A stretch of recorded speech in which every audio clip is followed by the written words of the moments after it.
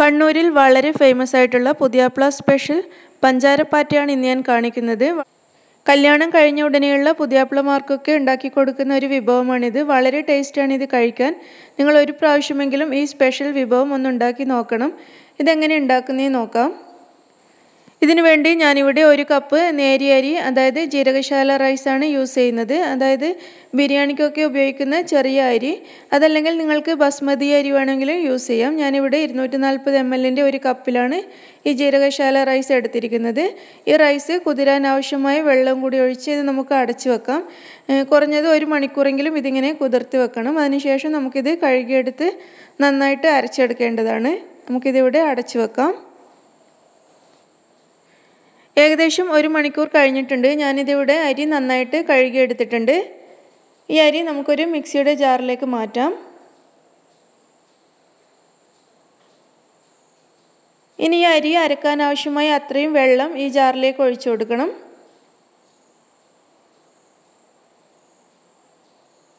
ഈ അരി മുങ്ങിക്കിടക്കുന്ന രീതിയിൽ ഏകദേശം അരിയോളം മാത്രം വെള്ളം ഒഴിച്ചാൽ മതി. കൂടുതൽ ഒഴിക്കണം എന്നില്ല. ദോശക്കൊക്കെ അരക്കുന്ന ഒരു പാകത്തിലാണ് ഈ അരി അരച്ചെടുക്കേണ്ടത്. നല്ല പേസ്റ്റ് പോലെ അരയണം, ഒട്ടും തരിയൊന്നും ഉണ്ടാവരുത്. ഞാനിതിവിടെ നന്നായിട്ട് അരച്ചെടുത്തിട്ടുണ്ട്. നമുക്കിതൊരു മിക്സിംഗ് ബൗളിലേക്ക് ഒഴിക്കാം. ഒരു ദോശയുടെയൊക്കെ പാകത്തിലാണ് ഞാനിത് അരച്ചെടുത്തിട്ടുള്ളത്. ഇനി ഇതിലേക്ക് ആവശ്യത്തിന് ഉപ്പ് ചേർത്ത് കൊടുക്കാം. ഞാൻ ഏകദേശം 1/2 ടീസ്പൂണോളം ഉപ്പ് ചേർത്തിട്ടുണ്ട്. ഇതിലേക്ക് 6 മുട്ടയും കൂടി ചേർക്കുന്നുണ്ട്. ചെറിയ മുട്ട ആയതുകൊണ്ടാണ് ഞാൻ 6 എണ്ണം എടുത്തത്. വലിയ മുട്ടയാണെങ്കിൽ 5 എണ്ണം മതിയാവും. ഈ മുട്ട ഈ അരിയിലേക്ക് ചേർക്കാം.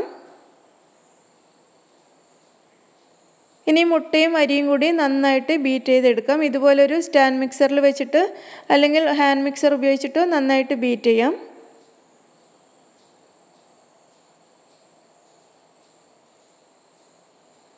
മുട്ടയും അരിയും കൂടി നന്നായിട്ട് മിക്സ് ആവുന്നുണ്ട്. ഞാനിവിടെ ഇപ്പോൾ ഒരു സ്റ്റാൻഡ് മിക്സറാണ് യൂസ് ചെയ്തിരിക്കുന്നത്.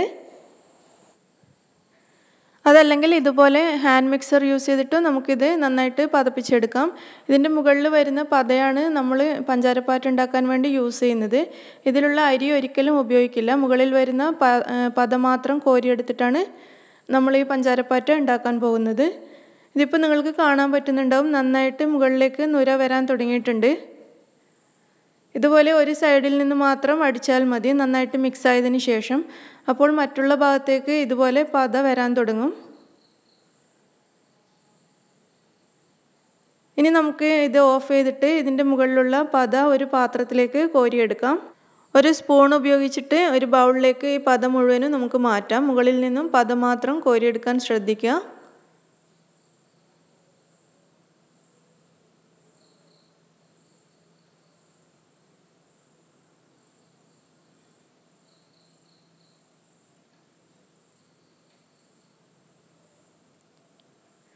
ഇത്രയും പതയാണ് ഇപ്പോൾ കിട്ടിയിരിക്കുന്നത്. ഏകദേശം ഈ ബൗളിൻ്റെ പകുതിയോളം കിട്ടിയിട്ടുണ്ട്. നമുക്കിനി ഇത് വീണ്ടും നന്നായിട്ട് ബീറ്റ് ചെയ്യാം. അപ്പോൾ വീണ്ടും കുറേ പത ഇതിൻ്റെ മുകളിലേക്ക് വരും.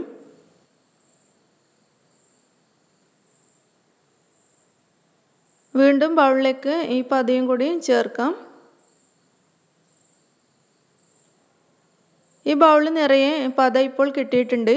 നമുക്കിനി പഞ്ചാരപ്പാറ്റ ഉണ്ടാക്കാൻ തുടങ്ങാം. അതിനുവേണ്ടി ഞാനൊരു ഓട്ടുരുളി അടുപ്പത്ത് വെച്ചിട്ടുണ്ട്. ഓട്ടുരുളി തന്നെ വേണമെന്നില്ല, അടി കട്ടിയുള്ള ഏത് പാത്രവും യൂസ് ചെയ്യാം. ഇരുമ്പിൻ്റെ ചീനച്ചട്ടിയോ നല്ല കട്ടിയുള്ള നോൺ സ്റ്റിക്ക് പാത്രമോ ഏത് വേണമെങ്കിലും നിങ്ങൾക്ക് യൂസ് ചെയ്യാം. ഈ ഉരുളി ചൂടാകുമ്പോൾ ഇതിലേക്ക് ഓയിൽ ഒഴിച്ചു കൊടുക്കാം. നന്നായിട്ട് ഓയിൽ ഒഴിക്കണം. നമ്മൾ ഒഴിക്കുന്ന പഞ്ചാരപ്പാറ്റ മുങ്ങിക്കിടക്കുന്ന രീതിയിൽ ഓയിൽ ഒഴിക്കാൻ ശ്രദ്ധിക്കുക.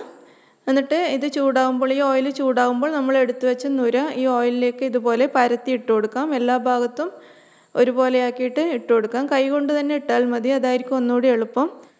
ചിലപ്പോൾ ഈ ബൗളിൻ്റെ അടിയിൽ, അതായത് നമ്മൾ പത കോരി വെച്ച ബൗളിൻ്റെ അടിയിൽ കുറച്ച് അരിമാവ് കിടക്കുന്നുണ്ടാവും. അത് ഇതിലേക്ക് ഒഴിക്കരുത്. അത് മാറ്റിവെച്ച് മുകളിൽ നിന്നുള്ള പത മാത്രം കൈകൊണ്ട് എടുത്തൊഴിക്കുക. പത ഇതിൻ്റെ മുകളിലായിട്ട് നല്ല വണ്ണത്തോടു കൂടിയും വേണമെങ്കിൽ ഉണ്ടാക്കാം. നമ്മളിപ്പോൾ ഇത് അധികം വണ്ണയില്ലാതെയാണ് ഉണ്ടാക്കുന്നത്. ഞാനും ഉമ്മയും കൂടിയിട്ടാണ് ഇതിപ്പോൾ ഉണ്ടാക്കുന്നത്. ഉമ്മയാണ് ഈ പതയൊക്കെ ഈ ഉരുളിയിലേക്ക് ഒഴിച്ചത്. ഞാൻ ഉമ്മാൻ്റെ ഹെൽപ്പർ മാത്രമായിട്ടാണ് നിന്നിട്ടുള്ളത്. മീഡിയം ഫ്ലെയിമിൽ വെച്ചിട്ടാണ് ഇത് ചെയ്യുന്നത്, ലോ ഫ്ലെയിമിലല്ല. മീഡിയം ഫ്ലെയിമിൽ വെച്ച് ഇത് നല്ല ഗോൾഡൻ ബ്രൗൺ കളറാവുന്നത് വരെ ഒരു സൈഡ് വേവിക്കുക. ഇതിപ്പോൾ നല്ല ബ്രൗൺ കളറായി വന്നിട്ടുണ്ട്. ഇനി ഇത് നമുക്ക് തിരിച്ചിട്ട് കൊടുക്കാം. തിരിച്ചിടുമ്പോൾ ശ്രദ്ധിക്കണം, ഇത് വളരെ പെട്ടെന്ന് പൊട്ടിപ്പോകാൻ ചാൻസ് ഉണ്ട്. സൂക്ഷിച്ച് തിരിച്ചിട്ട് കൊടുക്കുക.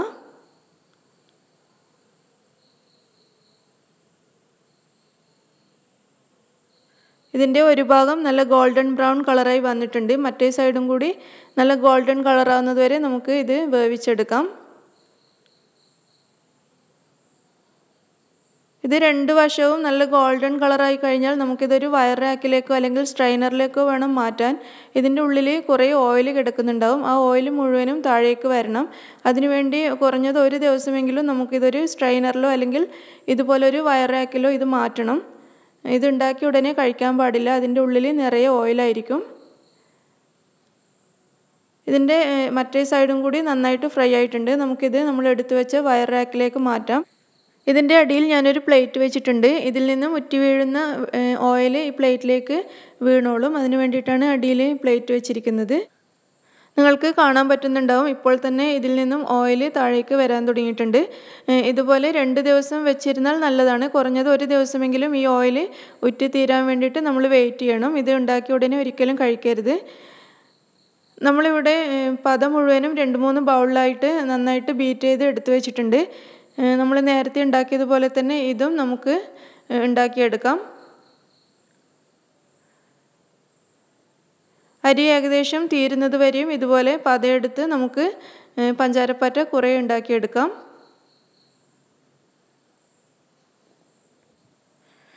മുഴുവൻ പഞ്ചാരപ്പാറ്റയും ഉണ്ടാക്കിയിട്ട് ഈ വയർ റാക്കിലേക്ക് മാറ്റിയിട്ടുണ്ട്. ഇനി നമുക്കിത് നാളെ വരെ വെയിറ്റ് ചെയ്യാം. നാളെ അതായത് ഒരു ദിവസം കഴിഞ്ഞിട്ട് നമുക്കിത് എടുത്ത് നോക്കാം. അപ്പോഴേക്കും ഇതിലുള്ള ഓയിൽ മുഴുവനും പോയിട്ടുണ്ടാവും. ഒരു 2 ദിവസം വെക്കുകയാണെങ്കിൽ ഒന്നുകൂടി നല്ലതാണ്. ഒട്ടും ഓയിലില്ലാതെ നമുക്കിത് കഴിക്കാം. ഇതിപ്പോൾ ഒരു ദിവസം കഴിഞ്ഞിട്ടുണ്ട്. ഈ പഞ്ചാരപ്പാറ്റ ഞാനൊരു പാത്രം വെച്ച് അടച്ചു വെച്ചിട്ടുണ്ടായിരുന്നു. നമുക്കിത് തുറന്ന് നോക്കാം. ഇതിലുള്ള ഓയിലെല്ലാം ഏകദേശം ഇതിലേക്ക് പ്ലേറ്റിലേക്ക് വന്നിട്ടുണ്ട്. നിങ്ങൾക്ക് കാണാൻ പറ്റുന്നുണ്ടാവും, പ്ലേറ്റ് മുഴുവനും ഓയിലാണുള്ളത്.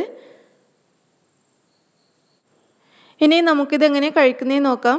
പഞ്ചസാരയും പഴവും കൂട്ടിയിട്ടാണ് ഇത് കഴിക്കുന്നത്. ഞാനൊരു ബൗളിൽ 2-3 ടീസ്പൂൺ വരെ പഞ്ചസാര എടുത്തിട്ടുണ്ട്. ഇനി നമ്മൾ ഉണ്ടാക്കി വെച്ച പഞ്ചാരപ്പാറ്റ ഈ പഞ്ചസാരയിലേക്ക് ഇതുപോലെ പൊട്ടിച്ചിട്ട് കൊടുക്കാം.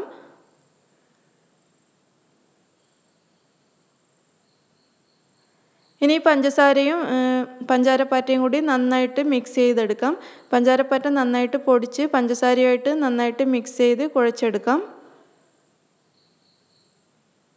ഇതിവിടെ നന്നായിട്ട് പൊടിച്ചെടുത്തിട്ടുണ്ട്.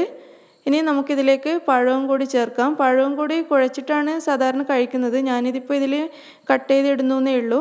പഴവും പഞ്ചസാരയും പഞ്ചാരപ്പാറ്റയും കൂടി നന്നായിട്ട് കുഴച്ചിട്ടാണ് ഇത് കഴിക്കേണ്ടത്. പൂവമ്പഴമാണ് ഇതിനു വേണ്ടി യൂസ് ചെയ്യുന്നത്.